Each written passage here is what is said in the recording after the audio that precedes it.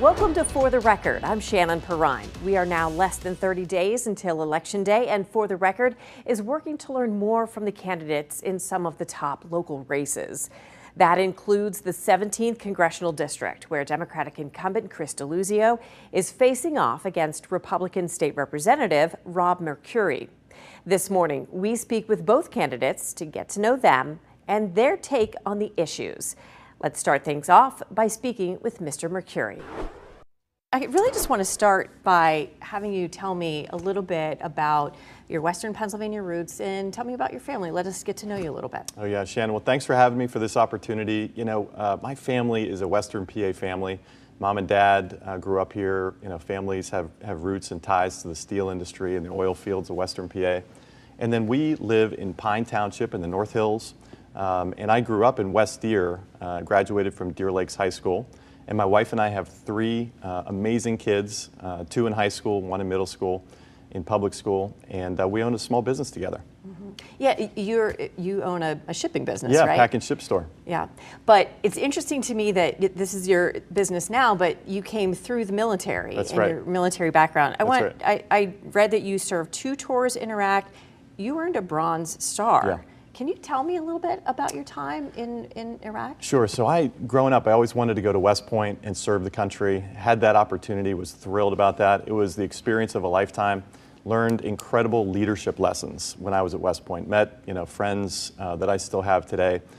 In my sophomore year, 9/11 happened. Mm-hmm. And so at that point, my friends and classmates, we knew our lives were about to change.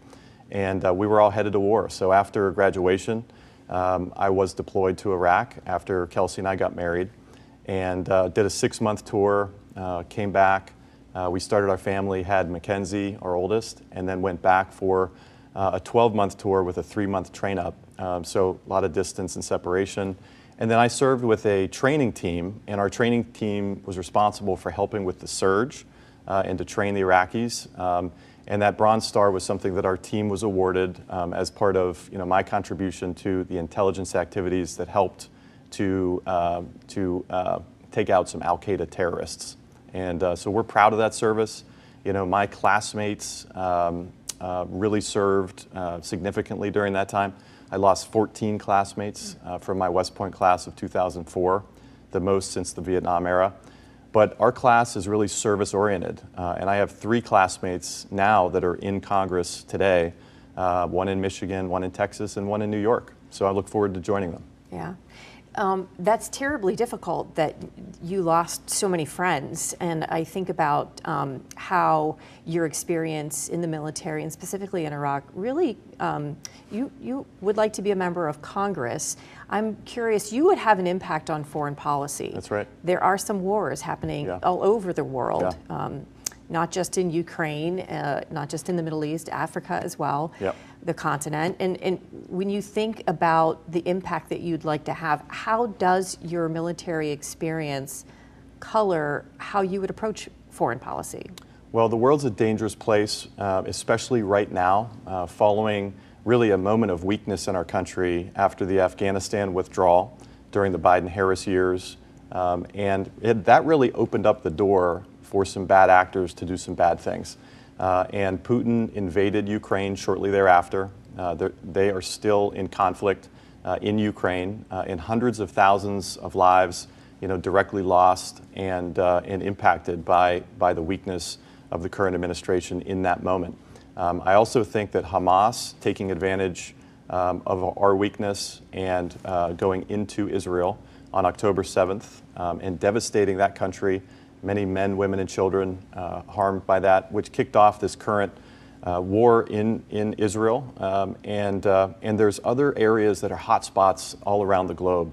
I would point us to the Taiwan Strait as well as an area that is a potential hotspot. The way I think about it is the United States has to be strong militarily. Since the post-World War II era, we have been kind of the guardians of freedom. And it's important that we don't abandon that role.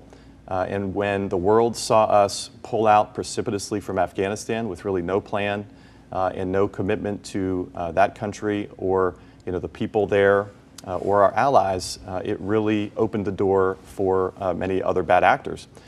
As a West Point grad, Army veteran, somebody who served in Iraq, when I was in Iraq looking back at the United States, the perspective that I gained from that experience is incredible. You really realize that we have something extremely special.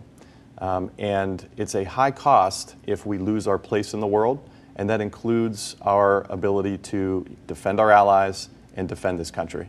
Would you have voted for the border bill if you were in Congress? You know, I would have to take a closer look. What I didn't like about the border bill, there were some things that I did, was the 5,000 illegal immigrants per day that it allowed to still come in. I think we've got to fully close the border. It should be 0 illegals that are acceptable. That's really closing the border. So I think we need to still do work on that. I liked the intent, I liked the progress, but I think we still have to go back to work and get that done. Okay. So we do need to talk about the abortion issue. Sure. I've watched your ads, I've watched your opponent's ads right now, looking at the history of your time in the state legislature. Where do you stand on abortion? Well, look, I'm pro-life with exceptions, and I've always stood with women and families, and I'll continue to do that. What's important to know is that as a congressman, I believe that we do not need a one-size-fits-all federal ban on this issue, that states should be allowed to debate the issue and make the decision that's right for that state. And I think that we've seen that happen, and it should continue.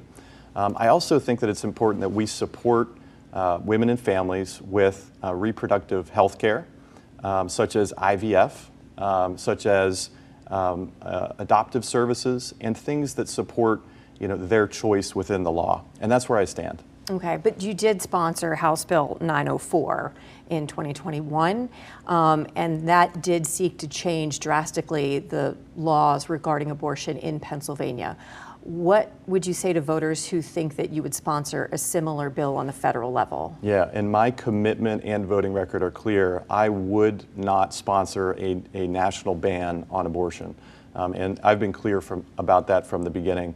And my voting record in the State House supports my stand to not demonize women on this issue and to not criminalize abortion. In a pre-Dobbs era, talking about reducing abortions was something that I was interested in and continue to be interested in. However, at the federal level, we do not need a national ban. U.S. Steel. We've seen a lot of folks in elected positions come out against the sale to Nippon in Japan. We've seen Senator Kim Ward say she's for it. Yes. Where do you stand? So I'm for a deal. I want to keep U.S. Steel in Pittsburgh. These are jobs, thousands of jobs for our region. And U.S. Steel is a legacy company here. The union has done a great job of negotiating during this time, but it is time to make a deal. This Japanese company, and Japan's an ally of the United States, is offering an incredible investment in Pittsburgh and in the United States steel industry. We can partner with them through this deal, which shareholders have approved, to create the next generation of steelmaking opportunities in the United States. And trust me, we have national defense in our minds as well. But Japan's an ally, and U.S. Steel doesn't make defense steel. That's important to note. And so what I'm focused on is the jobs that are here today and that will be gone tomorrow if we let this opportunity pass. And so let's not play politics with something that is common sense. Let's get this done for our region. So your opponent has sponsored this rail safety bill. We had this terrible thing happen just across the border that impacted Pennsylvania. And it really reaches across the country. Yeah. What would you do to improve rail safety in light of the East Palestine derailment? Yeah, that was a tough event and something that the company should be held accountable for. Now, in the State House, I do have a voting record on this. We passed a rail safety bill that 2 Beaver County state representatives put forward. It got fully passed, and I supported holding the industry accountable so that it's safe for citizens and that we can still have a good, healthy industry as well. And Mr. DeLuzio has said that I back big corporate and don't want to hold them accountable. But I would just offer my voting record as contrast there, that I I do have interest in holding them accountable and making sure that their industry is clean and safe. On the other hand, his bill was not even brought up for a vote. He hasn't passed a single bill during his time in Congress. I'm somebody who wants to bring us together and get things done for the American people, but most importantly for the people of Western PA. So let's do that.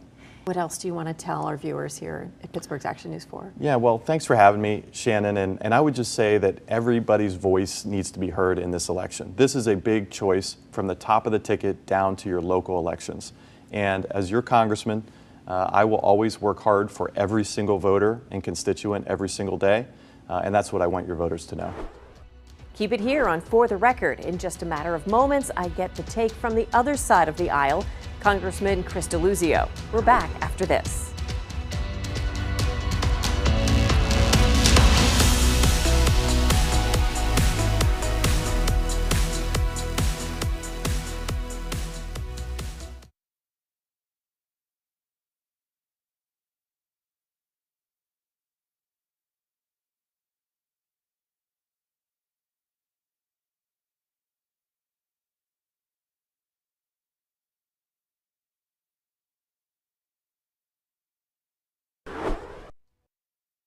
Welcome back to For the Record. I'm Shannon Perrine. We continue to hear from the candidates in the 17th Congressional District with the election just 1 month away. Earlier this half hour, we heard from Republican State Representative Rob Mercuri. Now let's go to my conversation with Democrat incumbent Congressman Chris DeLuzio. Tell us about your Pittsburgh roots. Yeah, I grew up west of the city of Pittsburgh in Thornburg, Allegheny County. Proud grad of Ingram Elementary in St. Phillips and Canavan. And what shaped my life, which shaped, I think, a lot of my generation of veterans, the 9/11 attacks happened my senior year of high school. So I went off to the Naval Academy and then served in uniform, leading Americans at sea, on the ground in Iraq. Those values, that time that I was in uniform, really shaped who I am. It's the values I try to take to this job in Congress, which I am beyond lucky and honored to get to do. And I'm in my first term. It's been an eventful 2 years during my time in Congress, but despite a lot of the dysfunction and chaos I see down there, got a lot done for this region. And I know we'll talk about that, but delivering federal money here, I mean, more than $1.5 billion federal dollars have come to this district since I've been the congressman. I've helped more than 2,000 constituents cut through federal bureaucracy to get federal money they were owed. That's important work that I think gets lost when folks just focus on the big partisan fights down in Washington. What's so special about your district? It's the best in the country. It really is. And look, my district, it represents our region, but it looks like a lot of the country. I've got neighborhoods right up against the city of Pittsburgh. I've got mill towns, I've got suburbs, I've got farms. And this district's competitive. Democrats and Republicans have to actually compete for votes. That's not the norm anymore. The way we draw the maps in this country, they're gerrymandered in so many states, and that means voters don't really have a choice in the general election typically. So I like that this district is competitive. I like that we have a fair map. That ought to be the norm, I think, for our Congress and the country and our state legislatures. I think we would have better representative government if people really had to compete in November for votes. I want to talk about your time in the military in Iraq. Yes. And how that colors today. Yeah. And what you do in your work in Washington. Well, what I saw both of my time on the ground in Iraq and my time on the ship, my deployments, I spent quite a bit of time in the Middle East. And back then, this is, almost 20 years ago, the Iranians were the destabilizing influence. I saw that in both of those types of deployments. That remains. What we saw this week was the Iranians launched these missiles into Israel. Thankfully, the defensive systems seem to have worked. But they remain a destabilizing influence, and even go back before the October 7th attacks. And of course, the Iranians have been influential and central to funding Hezbollah and Hamas and others. The Iranians were trying to disrupt the Israelis and the Arab states' peace accords, the Abraham Accords, those peace agreements, which have been so central to trying to find a path to peace in the Middle East. So they remain, I think, a fundamental challenge and threat to regional security. And some of the values that I saw and the lessons I learned in uniform, they hold true now, that this is a government, a despotic government that really has their eyes set on destabilizing the Middle East and really targeting the Israelis. How does immigration and the problem at the southern border, how does it impact Pittsburgh? Well, that's a good question, because most people think this is something that's only happening thousands of miles away. Look, our economy is linked, and I think folks expect and demand that we have order and security at our southern border, that we also have a path for people who want to work hard, play by the rules, pay their taxes to earn citizenship. And there was a bipartisan deal that I would have supported. I wrote an op-ed in the Trib about it some months ago. One of the most conservative guys in the Senate negotiated it with President Biden. Former President Trump told Republicans in Congress to kill it. He wanted to campaign on problems in immigration. It's not just a terrible decision that he made. It goes at the heart of something I can't stand, which is people putting their own personal ambition ahead of this country. And I think it's something we should have tackled in my first term in Congress. I wish we would have had a vote on this bill. I would have supported it. There's also other legislation that guys like me support. The Dignity Act. Democrats and Republicans support this. It's about border security. It's about fixing our asylum system and resolving visa issues more quickly. And it's about giving folks a pathway who want to play by the rules, want to earn citizenship, pay their taxes, follow the laws. That's the American dream. I think so many in this region have a history that they're proud of their people came from somewhere where things were tough. They worked hard here, it wasn't easy, and they became proud Americans. We can do this. The reality is it will take Democrats, Republicans working together. Let's talk about rail safety. What's the most important part of your rail safety bill, and what's been the biggest challenge to get that passed? I'll start with the challenge. Frankly, there's powerful lobbying against it. If you look at the coalition who supports my legislation coming out of the East Palestine derailment, which your listeners I'm sure remember and know, our Beaver County neighbors and friends were right in the thick of things, some within the evacuation zone in Darlington. The lobbying is intense. There are lots of corporate forces who do not want my bill to pass, and yet look at the coalition who supports my bill. You've got on the Senate side, J.D. Vance and Bob Casey, Democrats and Republicans in the House. You've got a bill that I think might be the only one that Donald Trump and Joe Biden agree about that we ought to pass. So this bill is important. It requires two-person minimum staffing. It updates technology around these defect detectors that could have caught and prevented the derailment in East Palestine. It stiffens the fines when railroads don't follow the rules.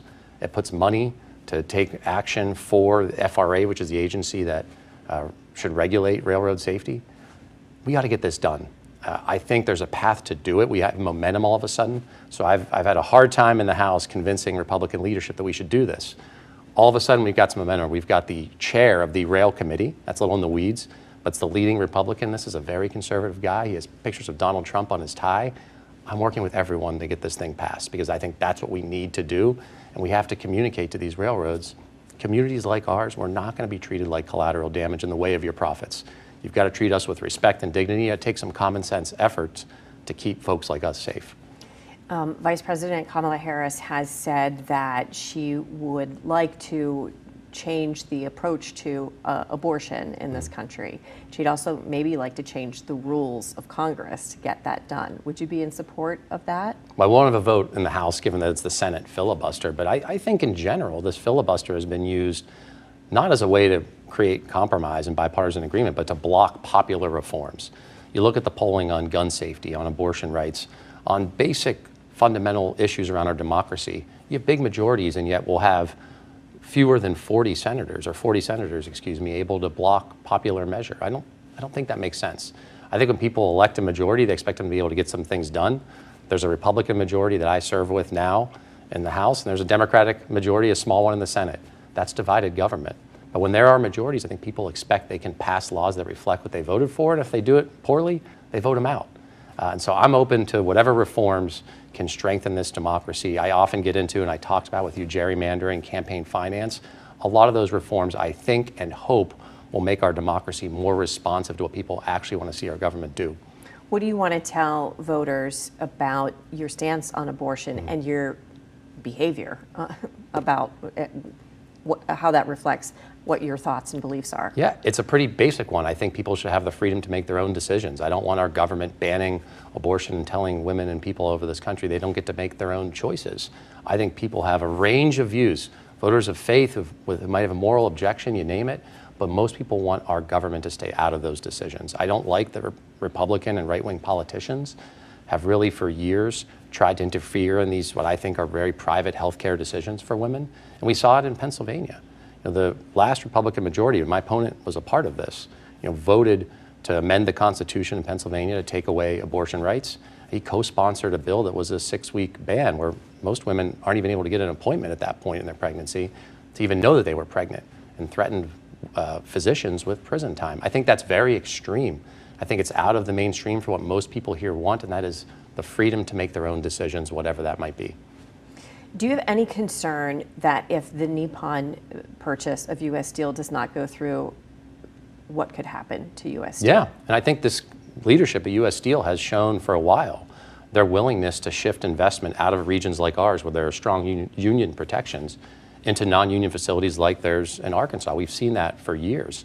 And so guys like me who've raised the alarm of, look, this initial deal that was proposed, and that's the only one that really is in front of the committee in Washington, had no protection for the corporate headquarters in Pittsburgh, had no real protections for the union steelworkers at the Mon Valley.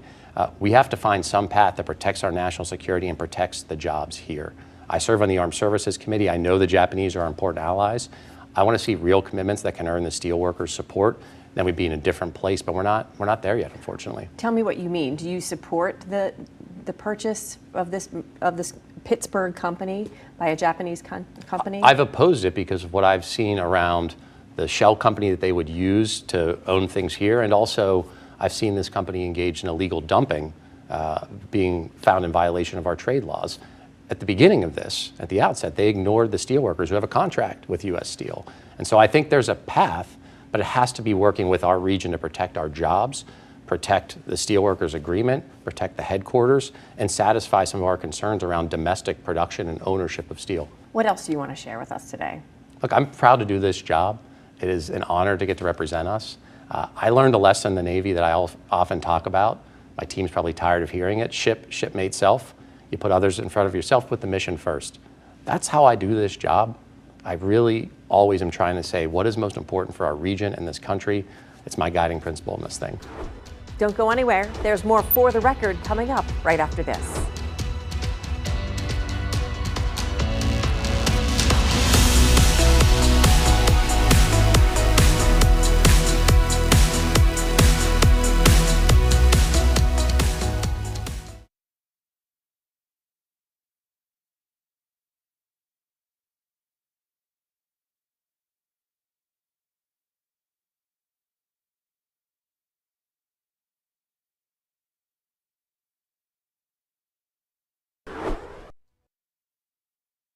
Welcome back to For the Record. As we wrap up this episode, we want to remind you that you can catch up on all of the latest headlines leading up to the election on WTAE.com or the WTAE app. Just click the Commitment 2024 tab. And you can also watch past episodes of this show by clicking the For the Record tab. That's all for today. Thanks for joining us and have a great week.